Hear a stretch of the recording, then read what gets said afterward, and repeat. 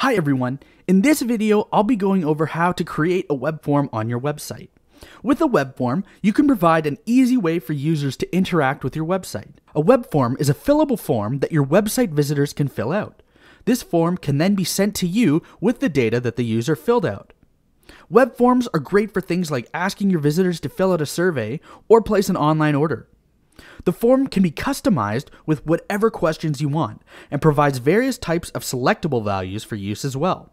So without further ado, let's look at the web form. Forms can quite often be found on the contact page, so let's head there.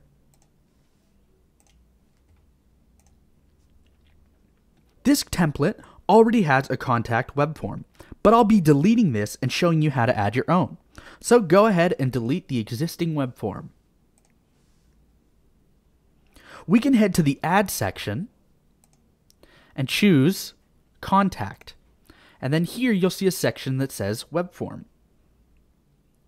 Here we have options about the type of form we want to add, but don't worry, the form can be customized further later. So I'll click and add this form here, and I will place that here on my page. Now that we have a web form, we can begin customizing it. With the form selected, we can look over to the right side of the page. In this menu, we see the options available to us, the first being Edit Form. This option will open up a menu that allows us to customize the form, more specifically, what information will be filled out on the form. In this menu, we can choose what order the fields will be in, as well as add and remove fields. So we'll be making this web form for an online order. To do that, you can choose the type of fields you want. For this, we'll be using a text area and a checkbox. And we'll get rid of the message box. So I can go over and hover over it and click the red X. And now I'll choose checkbox, and you'll see that's added. And then I will also choose text area, and you can see that's added. I can then also reorder the fields by clicking on Reorder Fields up here and reordering how I want them to appear. Clicking on the field in the form preview, we can customize the field even further. For example, with this checkbox, we can change the label as well as the choices available. So I'll do that now.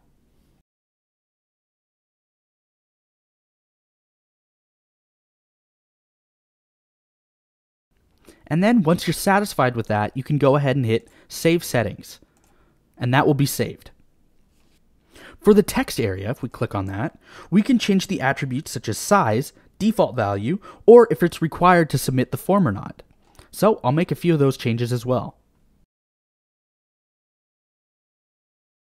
And then go ahead and hit Save Settings. After that, and you're finally happy with your online form, you can go ahead and hit Done.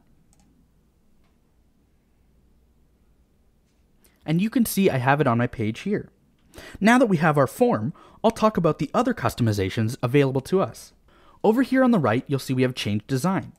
Change Design allows us to change the preset design of our form. Form Settings allows us to change some of the more advanced options of the form. For example, I can go to Security and set a CAPTCHA for my web form.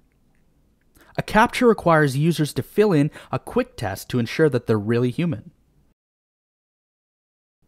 View Form Data allows us to see all of our form data that's been sent to us, but I'll go over that in a later video.